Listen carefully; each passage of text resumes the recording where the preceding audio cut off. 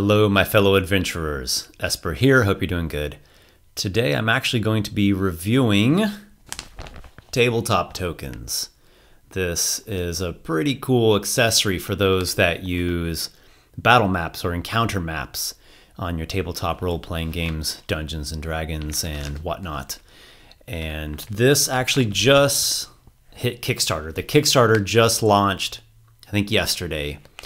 It's by Geek Tank Games, and we've got art from Ross McConnell over at 2 Minute Tabletop.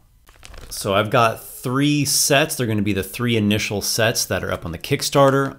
I'm going to take a look at them here. You can also go down and find a link to the Kickstarter in the video description. Here I have the 3 tabletop tokens that are going to be released at the initial launch. We have the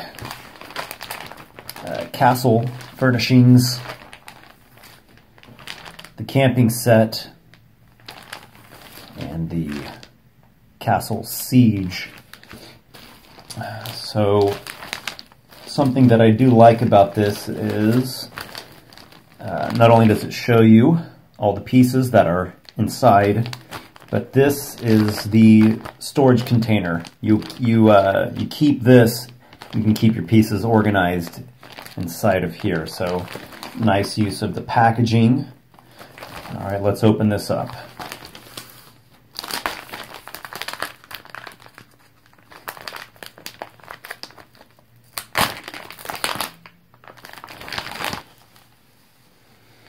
Okay, let's just see how this goes. They are double-sided, nice.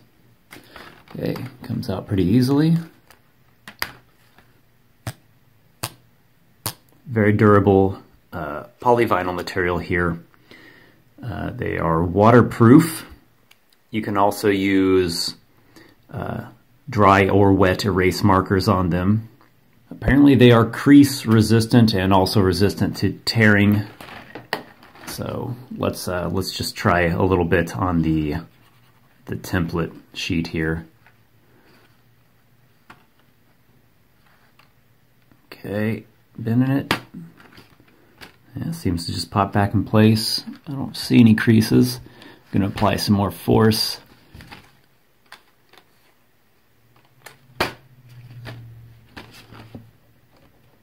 It's good.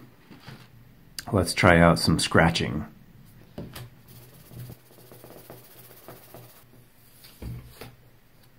As you can see, they do scratch, so do not run them over sandpaper. A bloody table with a knife. Okay, it looks like we've got here boxes or crates. That's a chest. I believe those are privies, always important. We've got some barrels. Looks like some thrones and mounted stag and boar's head. For these stone things, these almost seem like they would be useful in a dungeon when characters get trapped into a room. Like they step in the middle of the room and stone slabs or blocks come down that seal them in there, and then maybe there are traps or a summoned monster. And let's head into the camping. I really like these trees and rocks and tents. I think it's a real neat look. I was actually given some additional trees, so that's what comes in the set. But I do like this look. I could see an entire expansion only of forest terrain. Trees, rocks, fallen logs, thick plant life or undergrowth that would be difficult terrain. And there would also still be room for a few manufactured things, maybe a primal shrine or some kind of totem pole. Look at this. This is totally ready for the player characters to get attacked while they are camping in the middle of traveling. I also quite like this boat. Maybe you'd call it a canoe. I really like encounters where it's part land and part water and somebody can get in these boats. I just find that to be really dynamic. The price of these is going to be $15, which I think sounds good. That's about what I would expect for this type of product. It's about the same price as a pack of miniatures, and in some cases even a bit cheaper than the actual miniatures. Now the Castle Siege. I think just at first glance, this one looks the most impressive. mainly because of the art. I mean, these things are more complex and detailed looking objects. It is just more impressive at a glance. Though I do think you would use the other tokens more often, this one just really has a cool look to it. We got a bunch of different siege weapons and also siege vehicles. I'm going to call this one Siege Tower. I think this one's really tall, and see how there's arrows sticking out of the front of it. It's like a carriage with a battering ram protected inside. And here are the really big guys, like this huge cannon for those that want to do more of a Renaissance era, colonial era, or maybe even a steampunk setting. This enormous ballista. 2 sizes of catapult. Got trebuchet, and then this, which is maybe a ballista or a large scorpion crossbow. Smaller cannons. I also like how there are these, these horizontal ladders, and then also these vertical ladders for those that are like standing up and you're kind of looking top down on them. Here's what I'm doing so far to use these tabletop tokens. This is the Fortress Siege video I've been working on. So I've actually drawn this rampart here with a tower and this area that was already broken before. This gives me a good base to work around. These parts aren't going to move.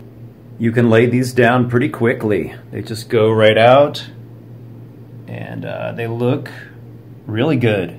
They look really good on the battle mat here.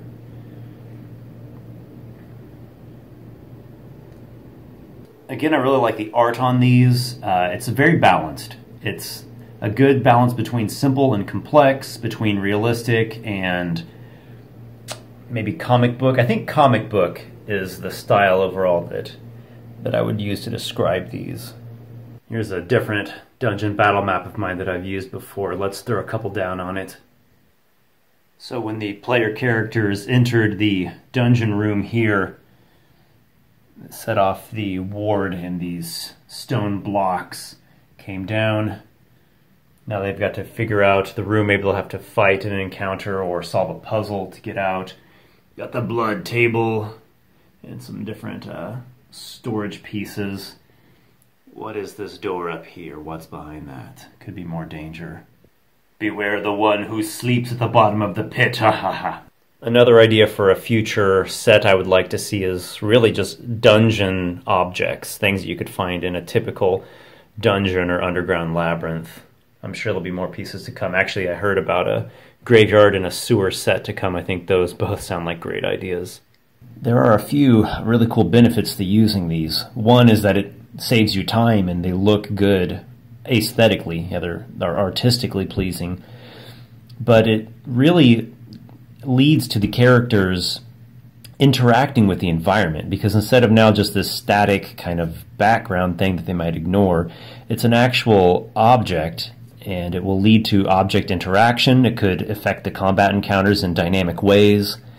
The objects can move. You don't have them just stuck as a static drawing now. What if I wanted to throw the box down onto the guy who's sleeping in his bed at the bottom of the pit? Another thing I would like to see, I don't know if this is possible, but I've used PVC sheets, the clear plastic sheets, for things that I can lay on top. Let's say the character is coming along and he hits a trap, a pit trap. There we go. Suddenly that fits right over the top. It's clear so you can see the actual battle map underneath it. Or it could be a broken crack in the floor, an area of rubble, a magic glyph. So I see some different potential with these. I really like it.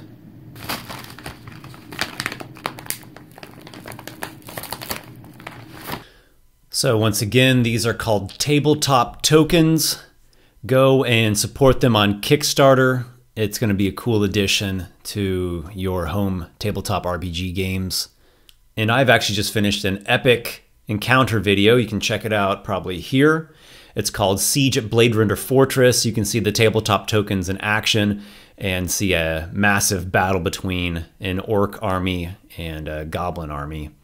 So thank you very much for watching this review. I hope that tabletop tokens enhances your game, and I look forward to seeing you in the next video.